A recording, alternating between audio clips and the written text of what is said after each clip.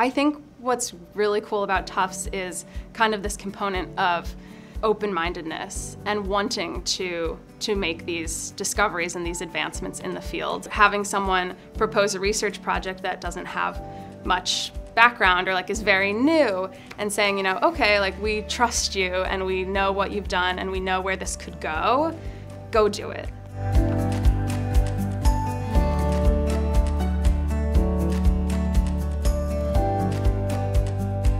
End of high school, senior year, I had a random class and they were like, oh, do a project on something that interests you. And I had just watched a documentary about the food industry and it was the first time I had ever seen anything about it really. You know, I obviously like went to the grocery store, bought my food, had been to farms, but never really connected everything that was going on to like create this food system. And so I saw this documentary and I decided to do this project on it, and that kind of just like launched me. And I was like, I can't go back.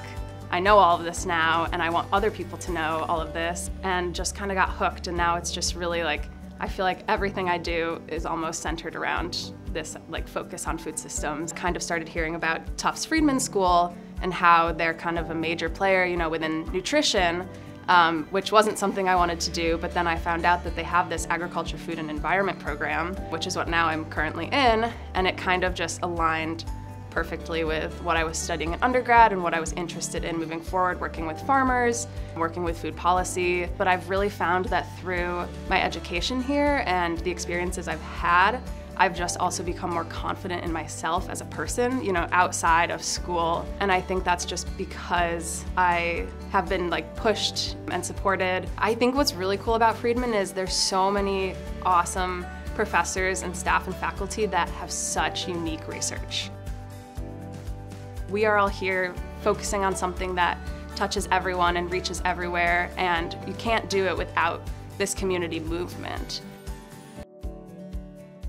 Makes me proud of myself for the work I've done. I think, you know, being able to put your all into something and then have someone recognize that and have the means to then help you continue to do what you've been doing and to continue to advance your studies and continue to hopefully go on to make these impacts that you have been making and want to continue to make.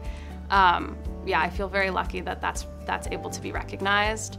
If you are able to donate not only your resources but also time, it just really makes a difference and an impact on the students. You know, as I said, if you can have that personal connection with someone who's been where you are or who wants to help you, it just is so motivational, you know, to continue doing what you're doing, and it allows you to go above and beyond as well. It allows for great, you know, spaces like we have here to help with learning and to help with experiences and research.